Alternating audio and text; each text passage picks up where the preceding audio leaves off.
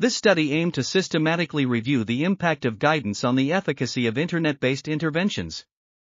The results showed that guided interventions were significantly superior to unguided interventions in terms of symptom severity, completed modules, and completer rates.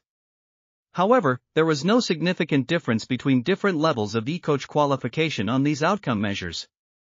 Only one trial each examined the remaining 2 research questions, without significant effects on either of the outcome measures.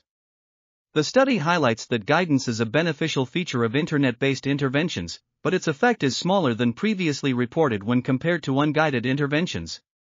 Methodological limitations need to be considered when interpreting these findings, and the generalizability of the findings is limited due to the small number of studies mainly focused on depression and social phobia. This article was authored by H. Baumeister, L. Reichler, M. Munzinger, and others. We are RTCLTV, links in the description below.